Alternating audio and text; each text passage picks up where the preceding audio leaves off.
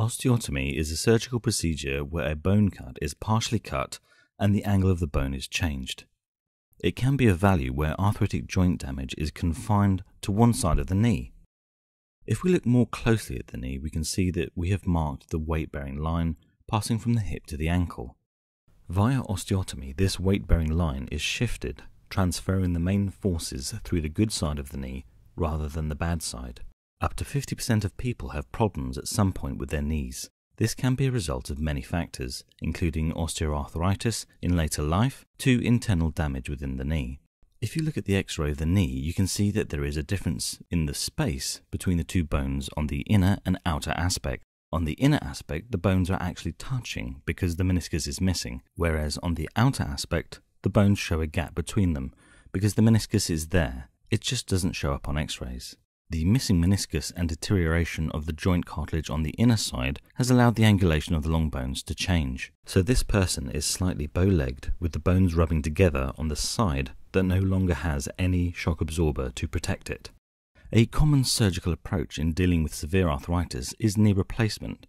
However, osteotomy can be a favourable alternative because the procedure takes place on the leg bone and not the knee itself, therefore preserving the joint. Let's look again at the weight-bearing line.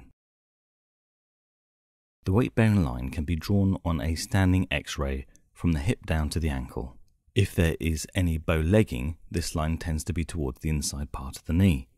In the knock-kneed scenario, the weight-bearing line will tend to be towards the outside of the knee. By changing this weight-bearing line, pressure on the damaged surfaces can be relieved and the painful symptoms reduced. Alteration of the weight-bearing line can be achieved by cutting and realigning either the bone above the knee, the femur, or the bone below the knee, the tibia, or both. The X-ray of the patients are scanned into the computer, where it is possible to then carefully calculate not only the weight-bearing line, but also the position of the bone cuts and the angle required to best correct the forces within the knee.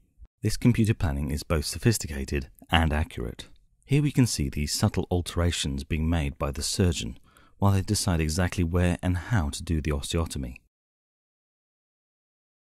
During surgery, the bone cuts are made, and a very long metal plate is screwed into place to maintain the correction. Here you get an idea of the weight-bearing line before and after the operation. You can see it has moved from the inside of the knee to the outside, removing the pressure on that damaged joint surface.